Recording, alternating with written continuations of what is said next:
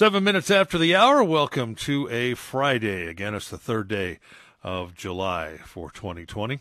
Well, Thursday afternoon, over a dozen protesters arrived below the Amador School District office to raise awareness towards reopening schools. While schools are closed for summer, what reopening will look like in the fall is heavily dependent on the concerns of the community spread of COVID-19. School administrators also face challenges of state funding, insurance coverage, and managing students both on and off campus. Parents at the protest echoed the importance of education for children and the setback another round of distance or hybrid learning can have on a student, both intellectually and emotionally.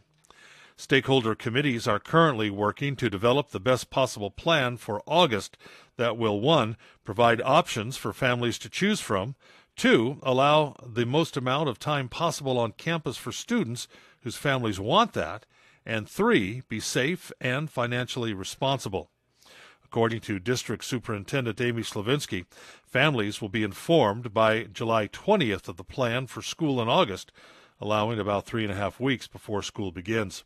Slavinsky went on to say, "We ask that families continue to work with us, be as patient as possible, and believe with us that we will be able to open school with options for families so everyone is safe and students are learning." Meeting a special session on Thursday afternoon, the Amador County Board of Supervisors have approved issuing letters urging the cities of Amador County to encourage the wearing of face coverings to help contain the spread of COVID-19 as the number of cases increases both locally and across the state. The supervisors, all wearing face masks, met in person in the board chambers and received comments from the public, both in person and through video conferencing. Public comments were a mix of those in favor of wearing masks and those opposed. Advocates of masks, such as Supervisor Frank Axe, said the masks were effective in reducing the spread of COVID-19 and warned that increasing cases could lead to further economic shutdowns, while opponents claimed that the masks were uncomfortable or ineffective. Governor Newsom has ordered certain businesses shuttered in a number of populous counties, including Sacramento and San Joaquin, and there was some discussion that Calaveras, with its increasing caseload, could be next. Yesterday, Calaveras County Public Health reported 13 additional cases of COVID-19 in just one day. This is the largest increase of positive cases in any reporting period in that county since the pandemic began. And as we head into the Independence holiday weekend, Amador County Public Health reported 2 new cases yesterday in Amador County, one a male in his 50s from Ione, and one a male in his 20s from Pine Grove.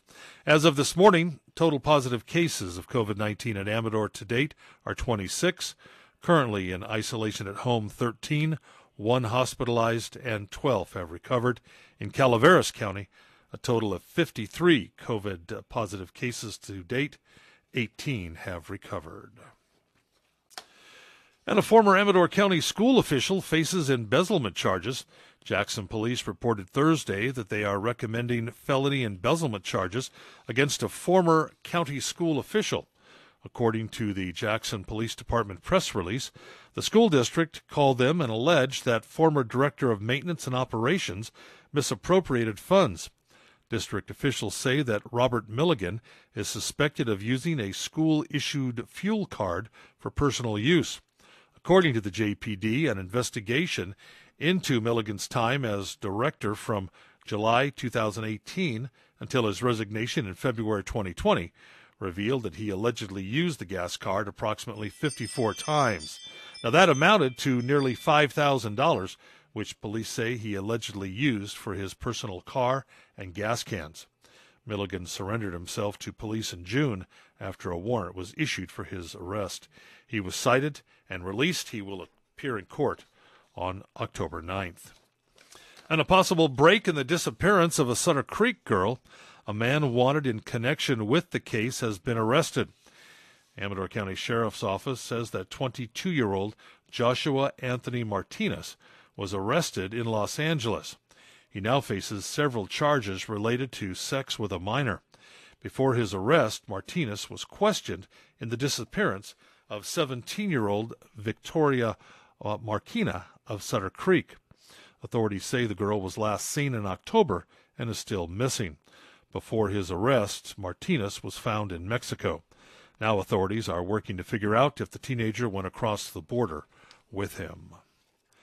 And Calaveras law enforcement are asking for the public's help in locating a Jenny Lind man who gunned down a neighbor's pet.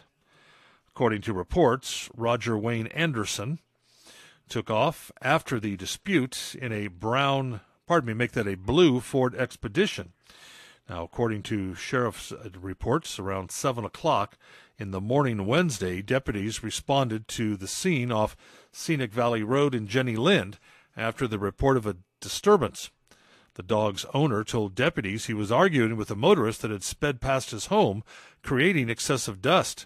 Meanwhile, the confrontation caused the man's dog to repeatedly bark. That's when, according to the pet owner, Anderson came out of his nearby trailer with a handgun and fired 4 shots, killing the dog. Anderson then allegedly aimed the firearm at the victim and threatened to kill him before fleeing the scene. Deputies searched the area, but Anderson was nowhere to be found.